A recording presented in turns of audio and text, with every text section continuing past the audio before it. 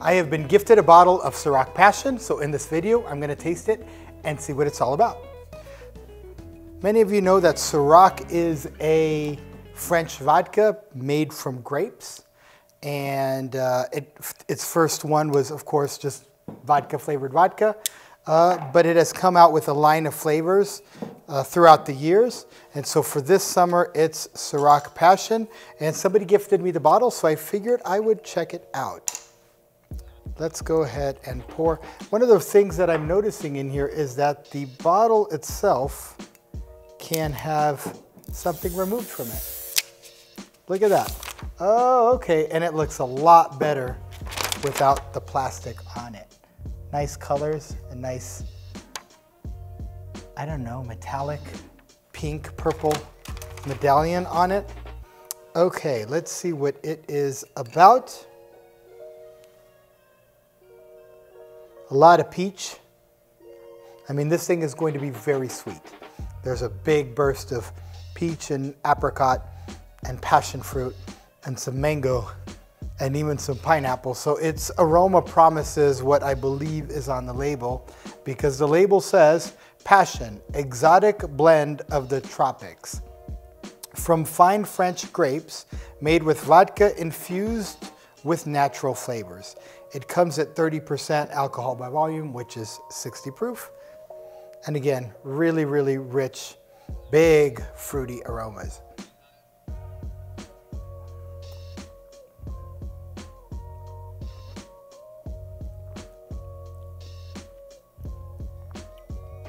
So the taste is really big in fruit tropical flavors.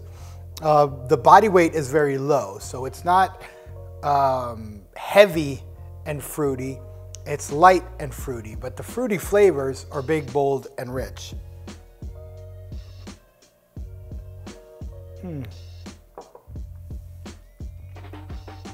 Yeah, just confirmed. It gets. I'm getting a lot of pineapple passion fruit. Just a ton of passion fruit flavor here. Now I know I'm supposed to jump on the bandwagon and tell everybody in the world that vodka's terrible, and I'm supposed to tell everybody in the world that flavored vodka is not good. And truth be told, I'm not a vodka drinker and I'm not a flavored vodka drinker, but I am a fixer. I am a can-doer. I am a person that says, what can you do with anything out there, whether you like it or not?